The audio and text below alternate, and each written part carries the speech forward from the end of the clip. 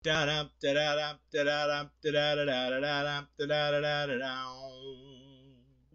does that even mean, Bowers Game Corner?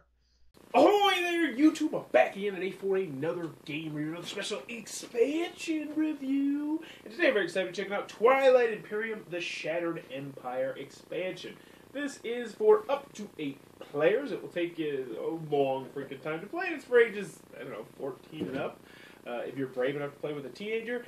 And as many of you know, Twilight Imperium is the epic space opera in which you are going to be flying around the galaxy, fighting, conquering different races, upgrading technology, doing all sorts of good sort of spacey stuff. This is the expansion which is going to add more modules, more cards, more planets, more races, more of a little bit of everything. So I'm going to go into the middle part and I'm going to give a very lengthy, 20 minutes I believe it is, explanation of what all you're going to get, and it'll go a little bit in depth into everything, and then I will give you my thoughts at the end. So let's go ahead and check it out. Alright, then we're going to be taking a look at Twilight Imperium Shattered Empire expansion. This is the first expansion to Twilight Imperium.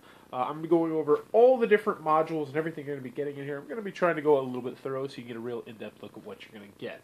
So first and foremost, we have your handy-dandy rule booklet. It is very well done. Obviously, that's kind of a big deal with a game like this. It'll have you up and running in no time at all. Actually, that's a lie. It won't, but you're going to be coming back to it quite frequently for like minor rule things. But it still is very well done. So in this game, you're going to be getting a lot of different stuff. I'll talk about some of the housekeeping stuff first. You're going to be replacing a lot of old tech cards. The big addition, one of the big additions, is you're going to be getting 2 completely new colors with orange and with gray. And you're going to get everything you need for that. So that's really cool. And I really do like both those colors. They definitely stand out on the board, which is nice. I wish bright orange was a routine color. You're also going to be getting 4 new tech cards that everyone's going to go. And I'll go over those real quick so you can get a gander at them. So this one is hyper-metabolism. During each status phase, you gain 1 additional command counter. That's pretty useful. In addition, before drawing action cards, you may discard 1 action card from your hand to draw an additional card. That's a really nice one. Next, we have the nanotechnology. Your dreadnoughts and war suns may not be targeted by your opponent's action cards. In addition, when you claim a planet, you gain its planet card refreshed. Wow, that's another really good one as well. We have the maneuvering jets. Your opponent receives -1 to all PDS roll targets, your ships, or -2 if it is firing from adjacent system. In addition, you receive -1 to all your space mine rolls. So this one is really good, especially if you plan on going on the offensive with someone who has a PDS. Last but not least, we have the automated defense turrets. All your destroyers receive +2 and roll 1 additional die on anti-fighter barrage rolls. So that one's a really good one as well, which could potentially impact how you play. So, in addition to those 4 new techs, you're also going to get 4 brand spanking new races, and we'll go over those so you can get a feel for those. So first we have the Yin Brotherhood, and I'll read off their special abilities. Before an invasion combat, in which you are the attacker, begins, you may roll 1 die. On a 5+, your opponent loses 1 ground force, and you gain 1 ground force. Also, immediately before the second round of a space battle, you may discard 1 of your participating destroyers or cruisers to choose 1 opposing ship present and immediately inflict 1 hit on it. Yes, that means a war sun can be half dead, so that's really useful as well. Once per turn, as an action, you may place your control marker on an unexhausted planet card you control. Until the end of the round, its influence and resource values are reversed. So for instance, if you got one of those pesky 0-3s, you can turn that into a 3-0. So that can be pretty useful from time to time. Continuing onward, we have the Embers of Muat. Your war suns have a base movement of 1. This improves to 2 when you acquire the Deep Space Cannon technology. So that kind of stinks a little bit. As an action, you may spend 1 command counter from your strategy allocation area to place 2 free fighters or 1 free destroyer in any one system containing one of your war suns or space docks. Your ships may move through but not end their movement in supernova systems. Now you're like, why would I possibly whoop this guy? Well, let's focus on one thing right here. Yeah, you start with a war sun. That's pretty dang powerful. Continuing onward, we have the Clan of Sar, which is definitely one of the more interesting ones, and this is actually one that they recommend new people not play with. So you're going to gain 1 trade good every time you acquire a new planet, so obviously you're going to want to take a lot of new planets. Your space docks are going to be able to move. They're going to have a movement of 1. That's kind of crazy. Now, you can't move and activate, though. That'd just be move and build, I should say. That'd be kind of OP, but still very, very powerful. You're just going to be essentially dragging along everything you have because you're going to be able to fill objectives even if you don't control your home system. So you're just going to be roaming all around the galaxy. Spoiler, I really like this one. It's really unique. And last, we have the Winu, who I feel is just really well-balanced and powerful. So they have 3 completely different abilities. You may always add the influence value of your home system planet to your votes, even if it's exhausted, so that's very, very useful. Your planets that contain at least 1 ground force are immune to the local unrest action card, so that's okay. And you do not need to spend a command counter to execute the secondary ability of the technology strategy. Yeah, that means you are going to be balling up on technology as long as you save up what you need to save up on. Now, one more other cool thing about the Winu that I wanted to point out before we get into the different modules and different components is that they are actually going to be the first home race that is actually going to start with a yellow tech. Now, this doesn't count to objectives or anything like that, but that means that all your yellow is going to be 1 cheaper for the entire game as long as you have your home world. So that is a very cool ability. So now we're going to go over all the different modules you're going to get here, and I am going to be going through the rulebook to do this so I don't miss anything. So the big one that I want to get to is obviously going to be the new strategy cards. And this is what most people, me included, thought was the weakest element of the old game. Now, they actually include 2, and I'm going to start with 8, and most people who played Twilight Imperium know exactly why I'm starting with 8, because 8, in my opinion, was broken in the last game. So they give you a new one, Imperial 2, which I like a lot better. So so it used to be you'd get 2 victory points or you get the points just for taking it. Now, if you control Mechatol Rex, you're going to be able to get 1 victory point, and you can also you can qualify public objectives. You also get to execute the secondary ability for free, and that is going to let you spend a command counter from your strategy allocation area to build at 1 of your space stocks, even if it is already activated. So that can be very, very useful. But other than that, we'll start from 1, and I'll go down the list. And I'm still being thorough, so why not? We'll just be thorough, and I'll show you all of them. So next, we have Leadership. You're going to receive 3 command counters. This is really, really useful. Also, you can do the secondary ability, which is going to allow you potentially to get 3 more command counters if you're willing to spend the influence. You spend the influence, and if you have 6 influence, you can play this essentially gaining 6 command counters, which is going to give you a lot of wiggle room. I really like that one. But that's a spoiler. I'm not talking about my opinions here, right? Yeah. So next we have Diplomacy 2. And this one is going to allow you, this one's a little bit interesting. Choose 1 system containing a planet you control. Each opponent must place 1 of his command counters on the system from his reinforcement. That means no one can attack it, which was kind of like what the old one did. You also have the option to execute the secondary ability of this card without paying a command counter. Now, the secondary ability is going to allow you to spend a command counter, but obviously if you pick this, you wouldn't have to, from your strategy location area and 3 influence to claim an empty planet adjacent to a system you control. Place your control marker on the planet. So that one can be really, really useful, especially if you're not playing with the distant suns, which I'll get to in a few minutes. So next we'll get to number 3, which is the assembly. Now here's how the assembly works. You're going to get a political card, and then you're going to take 2 action cards, which are 2 very good things. Now then you're going to have the option to do either A or B. So if you do A, you are going to claim the speaker token, which means you'll go first. You'll get to pick first next round, and then you get to pick someone else to play a political card, at which point you'll vote on the political card, which, as many people know, will take quite a while sometimes. Or you can do B, so you can choose one other player to claim the speaker token, aka you can pick the person to your immediate right, so you'll go second, and then you get to play a political card if you have one that you particularly like. Secondary ability is a pretty good one in my opinion. You spend 1 command counter from your strategy allocation area to refresh any number of your planet cards with total combined resources and influence of 6 or less. So if this is played near the middle after you've spent a lot of those, this could be a really powerful one right there. Moving on to number 4, we have Production. Production is going to allow you to immediately build units in one of your systems containing one or more friendly space stocks, receiving 2 additional resources for which to build, which is great. I mean, you're already going to start with 2.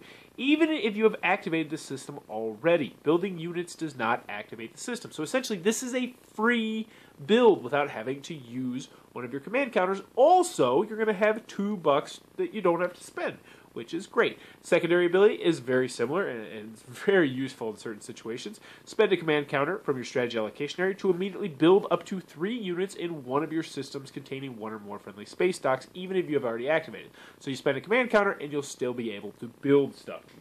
So that is the production. Moving on to the trade. This one does not have a secondary ability. It's going to allow you to receive 3 trade goods or cancel up to 2 trade agreements. Now, everyone's going to receive their trade goods. Everyone aside from you is going to receive 1 fewer trade goods, and then you're going to be able to open up the market to more trade agreements, and you can veto everything you want. Moving on to Warfare 2, and many people had problems with Warfare 1. They tried to fix it with Warfare 2. So you are going to have a high alert token, which I actually don't have out with me, but it's a little round token.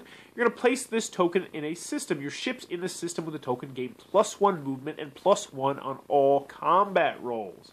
If you move any ships from the system, you may move the token with them. So they're going to be able to move further and hit harder.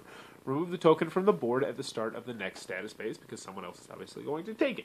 Now, the secondary ability is going to let you spend 1 command counter, and then you're going to be able to move up to 2 of your ships from unactivated systems into an adjacent system you control.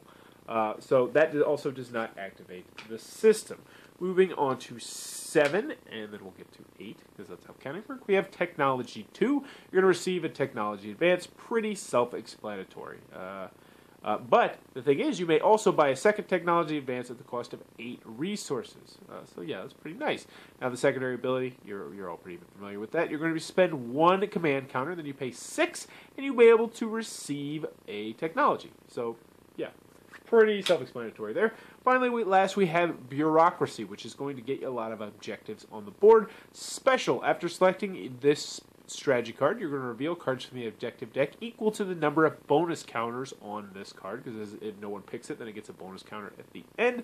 And then you get the primary ability. You receive 1 command counter from your reinforcements, then draw the top 2 cards from the objective deck. Place 1 face up in the common area, and the other one on top of the deck. You may immediately claim 1 public objective. That's a big thing if you qualify for it. So if you know you're going to qualify for something, say mid-round, especially if it's like a secret objective or something, boom, you play this, and then boom, you can do it. So that's pretty useful. Last but not least, secondary ability, you spend 1 command counter from your strategy allocation area to draw 1 political card and 1 action card.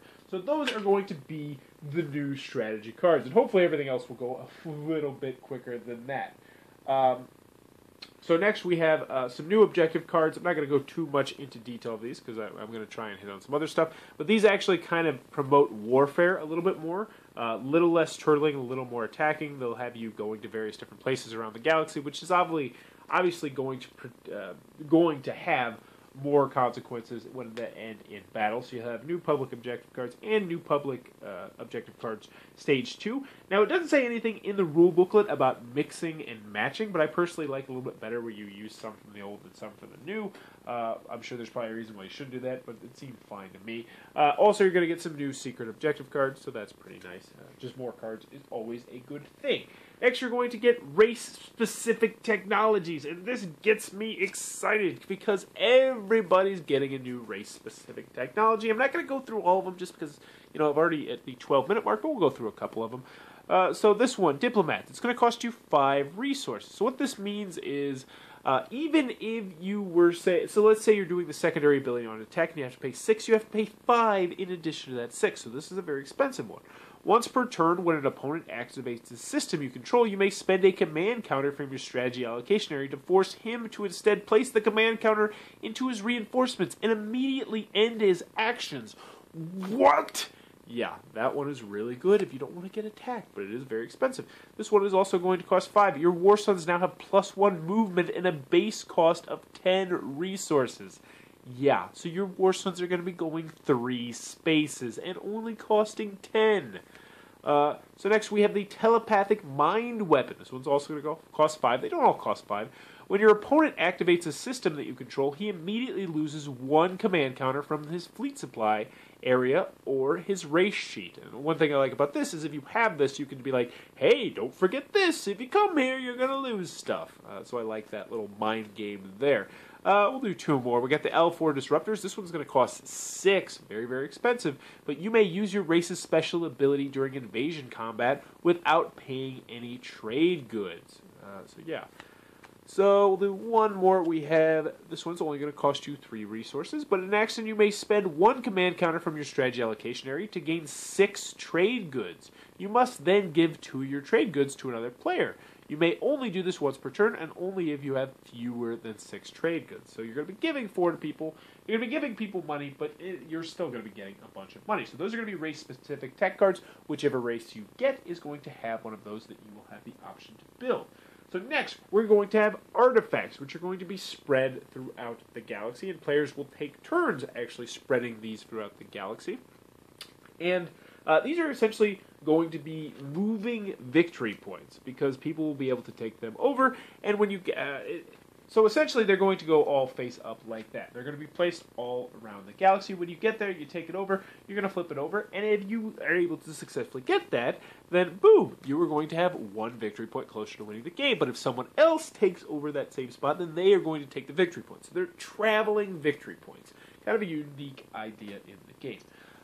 Another way to get points, which is always a good thing as well. Moving on to the next one, we're going to have the Shock Troopers. Now, the Shock Troopers are going to be ground units, but they are much, much more powerful ground units. Now, these guys are going to be very difficult to get because you either have to roll a 10 when you are attacking with ground forces, or you're going to have certain planets. And I have them somewhere here. I'm going to pause real quick and find them. Bingo, we found it. So, you can roll a 10 for your fighters, or you can take over a planet that has this symbol right here. Now, if you refresh this card, which means you essentially don't use it, you can put those Shock Troopers there. Now, the Shock Troopers are pretty powerful. They're going to have some really cool special abilities, and they're going to be a lot more powerful than just your base ground units. For starters, their base combat is 5 instead of 8, I believe it is. But they are very, very good, so that's pretty much the main thing there. Next, you're going to have space mines, which are a really unique thing right here.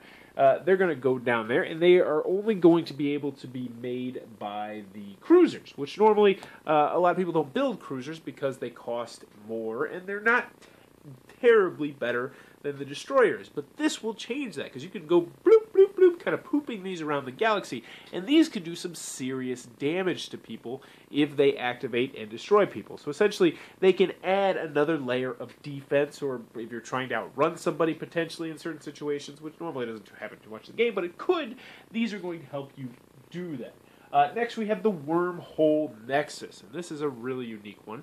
This is a planet, as you can see, it's got a unique shape that you're going to be setting outside of the map, and if you can go to this through a wormhole, which is going to leave you incredibly susceptible to attack. But at the same time, you will also be able to go to any wormhole in the entire galaxy from here, which means you'll be able to fly around the galaxy at very quick pace, going from one side of the map to the other using the wormholes. Also has a planet there, a 0-3 planet, so it's not particularly well, but it will give you some more voting power. Continuing on, what are called facilities. There's 2 kinds of facilities here. You're going to have refineries, and you're going to have colonies. Now, essentially, you're going to have to pretty much give up using a planet for a turn, but if you're willing to do that, you're going to be able to put a +1 on that, or a +1 on that, which can be very, very useful, especially if you do it early game. Now, you can't do this to homeworlds, but you can do it to worlds right outside your homeworld. So if there's something that you know you're probably never going to lose, this is definitely worth considering making a purchase and putting them on there. It also helps if you get stuck with like a lot of bad planets around you to maybe beef them up just a little bit. They also did, so they changed the tactical retreat rule very, very slightly. So slightly that, in fact, I really don't know what the big difference is, but you can still retreat. So next, we have the new Distant Sun domain counters, which are right here. Distant Sun is a module that was in the original, where essentially you'd have these on all the different planets outside of your homeworld. And when you went there and tried to take it over, either good or bad things would happen. And they came with 4 new ones, which I'll just show you on the back of here because it's a little bit easier. So as you can see, the 4 new ones that they added are Native Intelligence, which is kind of an interesting one. You're going to be able to look at any one face-down domain counter on any planet of your choice, so you'll know what's coming at you. Next, you have the Hidden Factory. You unearth an ancient abandoned starship factory. Immediately receive any number of ships for free worth up to 2 resources. So hopefully you have a large fleet supply. Next, we get to the red ones, which are the bad ones. The hostage situation, which I actually think is very fun thematically, means that essentially you are going to have to pay goods to not get your people killed, and you still are not going to be able to capture the planet. We have the automated defense system, which essentially is kind of like a PDS that is on that planet. And last but not least, we have a fighter ambush, which as you can see, you're going to have to be fighting 3 fighters to take control of a planet. So it really makes you think about how much that you're going to be sending at each planet when you send it. So continuing onward, also they kind of did some modifications to the Distant Sun so that the more risky ones are on the inside. So if you want to go towards the middle of the galaxy, you're going to have to risk possibly really good rewards or really bad punishments, whereas the not so terrible ones are tended to be on the outside of the map. Continuing on, we have the Custodians of Mechatol Rex, which is an interesting one, which are going to use these 2 guys right here. And how this is going to work is no one's just going to be taking over Mechatol Rex with a carrier and a guy anymore. You're going to have to fight. You're going to have to fight to take over Mechatol Rex, which many people think is the way that should be because a lot of objectives deal with Mechatol Rex. Last, you're going to have the Voice of the Council, which is something you'll be able to do per turn. It's another traveling victory point. And essentially, if you win the Voice of the Council based on voting, how you do for politics and stuff like that, you will have a victory point. But this victory point, as soon as someone else is elected, you'll lose a victory point. It will go to them. So it will be a traveling victory point. We have 2 more components to get to, then I'll get to my thoughts. I just want to show you some of the new tiles. There's a lot of new tiles. So as you can see, that's the one I talked about right there. That's going to have the shock troopers you can use. There's also the new Ion Storm, which is another one of the red bordered one, which essentially makes it so that people cannot go in there, or people can go in there, but people cannot go out there. I'm just going to read it to you. The Ion Storm is a new type of special system, and essentially PDS cannons cannot fire in there. You can enter in it, however, you may never move through it. So essentially you immediately just bloop, get stopped, so you have to stop there, then you can get out a little bit later. But I'll show you some more of the new stuff right here. This is a new one right here, and I'll grab that card so you can see it. Actually, I won't. I can't find it right now, but essentially when you take this over, you're going to have this planet, but if you refresh it, you also can acquire 2 trade goods instead, which can be more valuable sometimes because they can be money in the long term. So these are really kind of unique because they will give you quite a bit of trade goods if you do it every single turn or when you can. The last thing they've included in the game, I swear the last thing, are these little cheat sheet cards right here. Everyone's going to have them, and it's going to tell you the cost of all the different forces, what they actually look like, thank you very much, and their movement and their battle and some other good stuff right there. So that, in, well, not a nutshell, in a full-blown nut tree is what you're going to be getting inside of Twilight Imperium Shattered Empire Expansion. Alrighty then, Twilight Imperium Shattered Empire Expansion from Fantasy Flight Games. One of my final thoughts. Let's go over the pros. Let's go over the cons. So before we get started, I do want to mention that Twilight Imperium 3rd Edition is my favorite game of all time. So needless to say, I had incredibly high expectations for this. I was super excited, so take that for what you will when I'm going over my thoughts on the game. Now, normally I do the pros and the cons, but actually I'm going to go by each module and everything inside of here and give you my individual thoughts on everything. So first and foremost, 7 and 8 players. I love it. I love it. You're already committing 4 hours to this game, 3 to 4 hours to this game. What's the difference between committing more hours to it is my thought. Now, not every game. Not every game I want to be incredibly long and lengthy and epic, because some games just are not like that. I don't want to play Ticket to Ride with 8 people, but this is a particular game where I get more excited with the more players you add. So I was very happy about that. Also, I really like the 2 new colors. I love bright orange. Bright orange should be a mandatory color for every game. So that is a really big thumbs up. And also, these 2 are very distinctive, which is great, because you want the colors to be distinctive. Moving on, where they got new planets for everybody. I like the new planets. I like them a lot. I like the refresh abilities with the fighters and all the cool stuff and the trade things. So you can flip it over and get the 2 trade goods. Just more planets is always a good thing. Now let's get to the optional rules and the variants and the strategies and all that sort of stuff. So these new guys, the strategy cards that you pick at the beginning of your turn, I like them. I really do. I like them quite a bit. I definitely think I wouldn't use all of them per se. I like the old Warfare a little bit better, but I understand that this Warfare actually is a little bit more thematic.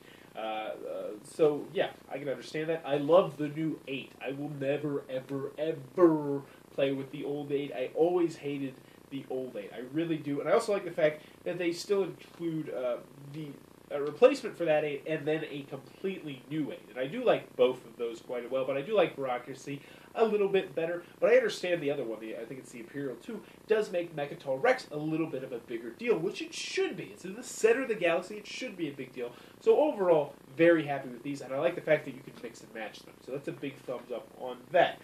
So next, we have the variant objectives, which are the more... Oh, yeah, these guys. So, this is okay. Some people like it because it focuses more on combat. I personally like to mix and match a little bit better, use half and half. I don't know if you're actually supposed to do that, but I do. But more combat's never a bad thing. It does try and discourage turtling, but in a game like this, I'm not the biggest enemy of turtling. But most people that I played with did like this. It did tend to make it so it was a little bit more conflict-based, so that's not necessarily a bad thing. Plus, it'll shorten the game a little bit, which is always kind of a good thing for most people. Continuing on, we have the race-specific technologies. One word, absolutely fantastic. Except, I don't feel like all of them are as good as they should be. What is it? Some of them are really, really, really good, and some are like, yeah, that could be good in certain situations. Like the one that gives you the War Sun that moves faster and is cost cheaper. That's a no-brainer. That's an insta-buy. But some of them are like, I'm probably not going to use that. So I do like them a lot, but I don't feel like all of them are the best balance, but they might be, because then you might have to focus in on what special abilities your race has. I would really need to play with those a lot more times to figure out if they're balanced or not, but I still like them an awful lot. Anything that makes my guys different from your guys is a great thing in this game. So I'm a big fan of the race-specific technologies. Moving on to the artifacts, I like them, but, and that's one thing they're going to see with a couple of the different variants in here. If you have two of these artifacts that are close together, and they happen to be the ones that have the victory points, you could have a problem, because if you could potentially have, 2 extra victory points in like a 3-space radius, which kind of stinks, especially if you're playing like in a big game in a galaxy, that's going to give those two players big advantages. So this is one I probably won't play with too terribly often, maybe in a smaller game, but normally I'm going to ditch the artifacts just because they are a little bit too random. And speaking of random, I'll get to that in a little bit. Shock Troopers, I like them. They're really cool. Don't ever think I would not play with them. When you get a Shock Trooper just randomly, it's like, what can this guy do? And then you read it, like, oh, this guy's awesome. I want to keep this guy alive. He's great. He's going to go around and wreck the galaxy. Now, he's not super overpowered or anything like that, but it's really cool to have that little ace up your sleeve and say, oh, I still got some Shock Troopers there. I'm good. I also like the fact that they are hard to get. You either have to get the planet that's going to let you do that or roll a 10. So I do enjoy the Shock Troopers a lot. Same with the Space Mines, even though a lot of people forget to use them. I also like the fact that they make the cruisers just a little bit. They just, the cruisers needed to be just bumped up a little bit, and this does bump them up, because now you have that added ability, and if somebody reminds you, be like, oh, you can put a mine behind if you're worried about that, and they can help increase your defense. So I am a big fan of the Space Mines as well. Wormhole Nexus, brilliant. Thank you, Fantasy Flight Games. This is fantastic. I just love it. And it doesn't come into play too terribly often, but it can. Having control of this, and if you can build a space dock on this, it's like, okay. If you can start, just building up troops on this, it's like, I can go wherever I want, and you're just the ultimate wild card. Like, if you get a War Sun and space docks and some stuff on this, people are like, what is he doing? He could go anywhere, and I like that an awful lot. So, big fan of the Wormhole Nexus. Always play with that. The facilities, they're minor, but I do like them. They're not something I personally remember to use too often, but some people I've seen have used them, and they are helpful. I mean, they can help make planets that stink into planets that stink less, so that's always a good thing. So they're a nice added little addition if you can remember to use them. Tactical retreats, I don't really know what's too different about the tactical retreats, but I'm glad there's retreating, because sometimes you're going to get owned. The new Distant Suns domain counter, and this is one going back to the random. I like the idea of it, and they're fun to play with, but I don't feel like I'm going to play with them too terribly often, and just because they're way too random and swingy for my liking. The same way in the victory points could be spread around the galaxy and you don't know where they are, this is the same way. And I'll give you a perfect example. They have the new hostage situation. I'll read it out to you. So if you land on a space, your landing party is taken hostage by the local inhabitants. Pay trade goods equal to the number of ground forces that land there. And you don't get the planet. So essentially, if you say send 3 ground troops there, because you want to be sure that you're not going to get bombarded or anything like that, so you send 3 ground troops there, you are either going to A, pay 3 goods and get your ground troops back, or B, not pay 3 goods and your guys are going to die and you still won't get the planet, or, well, I guess those are the 2 options. Likewise, you could have potentially got the Technological Society, which means the player to your left is going to give you a free tech. Yes, a free tech. That is a huge difference between getting a technology and potentially losing your guys.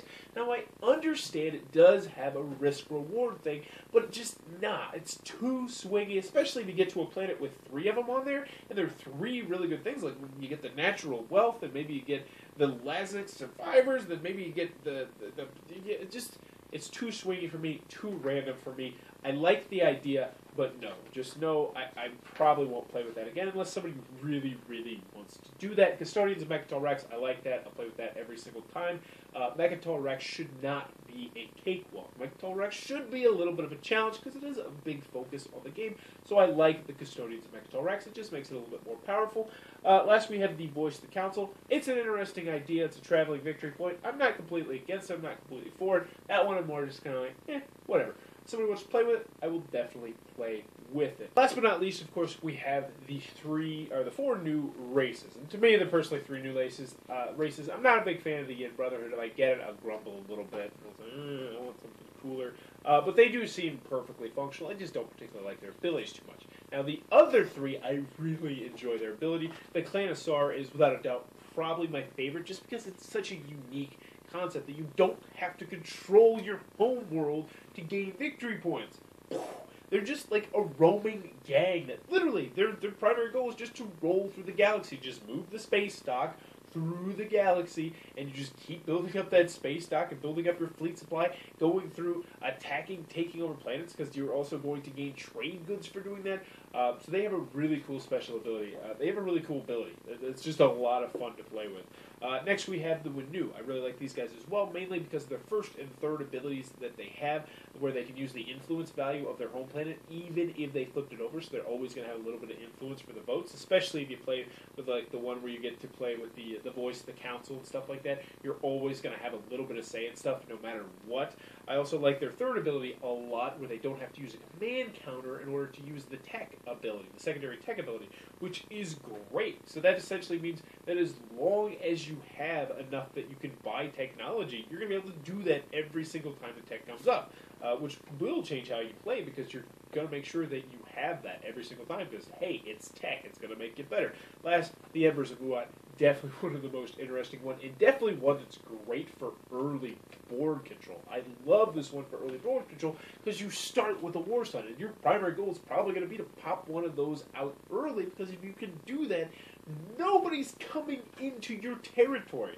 They don't want to get wrecked by that, because most time in the early game, it's maybe a couple fighters and a carrier, who little tiddly stuff coming in there. They're not going to want to mess with a war star. People are going to be making treaties with you. People are going to be going the other way, which means you'll be able to do what you want in your spot. And then eventually, when you do get it built up, your war star's just going to be absolutely disgusting. New races, big thumbs up on that. So I think I covered everything in here. So let's. The unit reference cards. Freaking genius. These should have been included with the first game. These just show you actual pictures and how much they can move and what they cost. Absolutely genius. Big thumbs up on that. So, Twilight Imperium, Shattered Empire, the first expansion to Twilight Imperium. What are my final thoughts? It's brilliant. Absolutely brilliant. This is the best game of all time, in my humble opinion. This expansion makes it even better. Now, there's going to be some modules that you won't want to play with. Maybe you agree with me. Maybe you'll disagree with me on a couple of them. Just throw that stuff in a bag. Throw it into the giant box, because Lord knows the old box, which for those of you who don't remember, is absolutely gigantic, is going to fit everything. And then you'll just play with all the new stuff. Just mix it in from time to time. Whenever you want to play with the different strategy cards, you can do that. You can mix and match them. I believe there's new strategy cards in the second expansion too, which hopefully eventually I'll get and then review that for you guys as well. But just put simply, if you enjoy Twilight Imperium, if you play it on a routine basis, which I suppose means 2 or 3 times a year, given the epicness of the game, absolutely pick it up. Now, is it going to be for everybody? No. Is this going to make it for people who didn't like the original game because it was too long or something like that? No. But if your big problem with the game, and what I think was a lot of people's, well, some people's big problem, was just that stupid 8 card, that old 8 strategy card that you had to take or you're going to lose the game. When I'm playing an epic 8-hour game, I don't want to have to do something. I want to do whatever the heck I want to do, and if I didn't take that, I was going to lose. Pretty much guaranteed. So they got rid of that, they fixed that, they made some things better, they made some tweaks to some technology cards, the tactical retreat, they added more stuff, and it just makes an expansion that you need to own if you like Twilight Imperium. So Twilight Imperium, Shattered Empire, must own if you enjoy Twilight Imperium. That was my review for Twilight Imperium, Shattered Empire, the expansion. If you enjoyed this content, please be sure to click on the subscribe button down below. And needless to say, the rest of my reviews are not normally this long at all. In fact, they're probably half of this.